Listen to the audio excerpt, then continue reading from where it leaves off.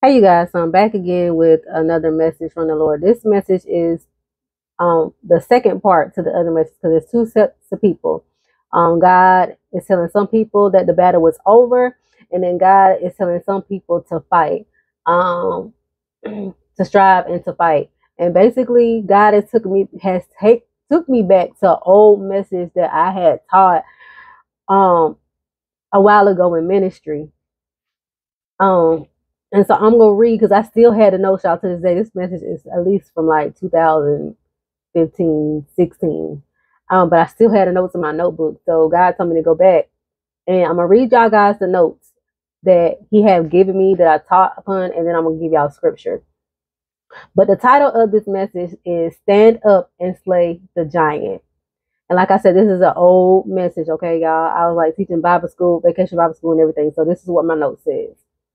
This week at Vacation Bible School, I had the opportunity of teaching the teenagers about putting on the whole armor of God.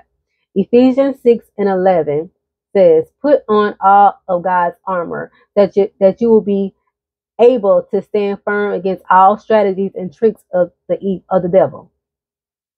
We discussed the six pieces of armor and how they protect us in battle.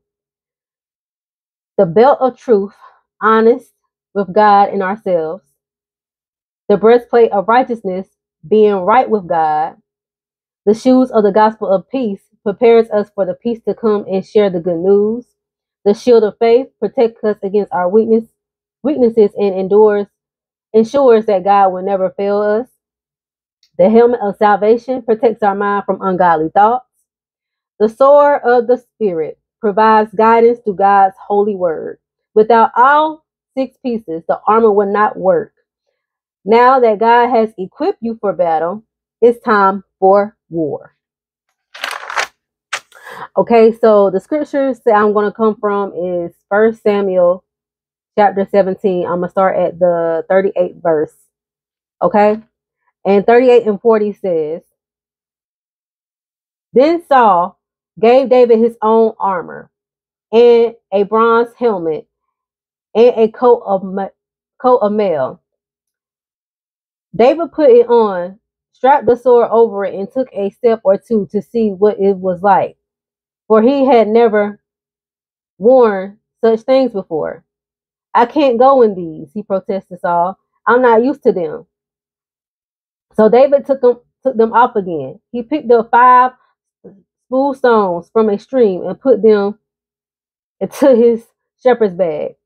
Then armed, excuse me, y'all. Then armed only with his shepherd's staff and sling, he started across the valley to fight the Philistines. Physical armor will not work for you in this season, but only the spiritual armor of God. So stick to what you know." David had to stick to what he know. Okay. Um, Verses 41 through 44.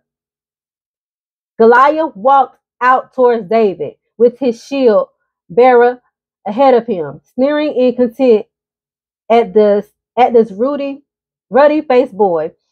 "Am I a dog?" he roared at David, that you come at me with a stick?" And he cursed David by the name of his God. "Come over here and I'll give you flesh. I'll give your flesh to the birds and wild animals," Goliath yelled. Your enemies just don't know what you are working with. Okay? They don't know what you're working with. All right, so verses 45 and 47 reads, David replied to the Philistine, "You come to me with sword, spear, and javelin, but I come to you in the name of the Lord of heaven's armies, the God of the armies of Israel, whom you have defied. Today, the Lord will conquer you, and I will kill you and cut off your head. And then I will give your dead bodies of your men to the birds and the wild animals, and the whole world will know that there is a God in Israel. And everyone assembled here will know that the Lord rescued his people, but not with sword and spear. This is the Lord's battle, and he will give you to us." When you put on the armor of God and come into battle in his name, God will do the rest. Okay? Verses 48 through 50 reads. I'm going to do 51 through 51. And Goliath moved closer to attack David. Quickly ran out to meet him. Reaching into his shepherd's bag and taking out a stone, he hurled it with his sling and hit the Philistine in the forehead. The stone sank in, and Goliath stumbled and fell face down on the ground.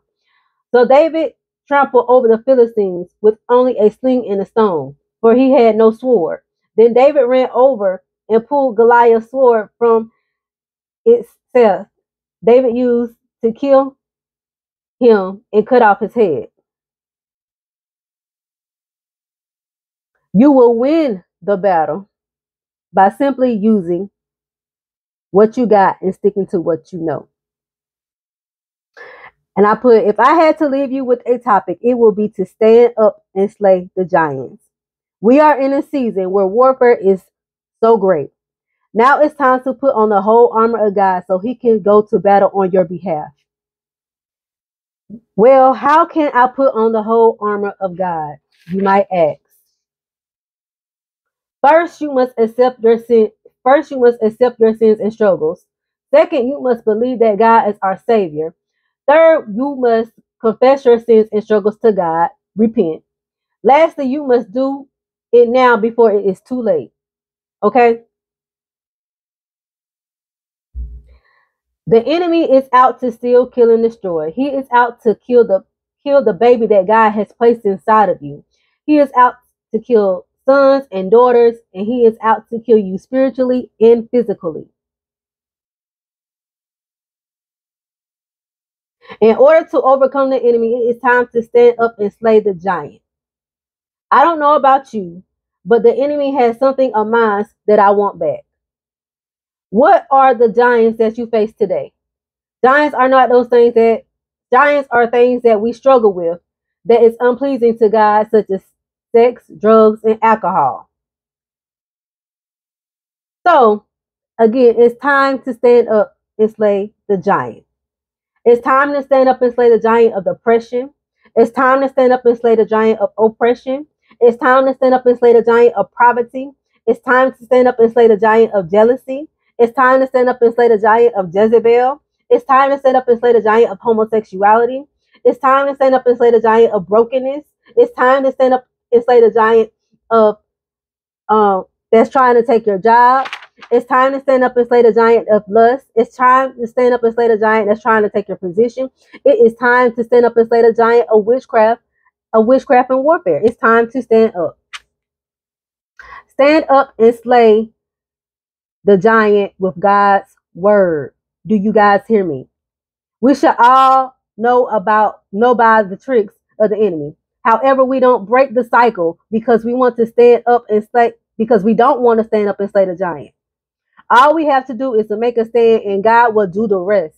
However, we do not make a stand. If we do not make a stand in this season, we will witness a lot of people dying spiritually and physically. Judgment is coming, y'all. So we, as God's people, must come together and we must stand, make a stand, so He can do the rest. All right. And like I said, we stand with how we fight the giant. We fight back the giant with God's word, saying things to yourself.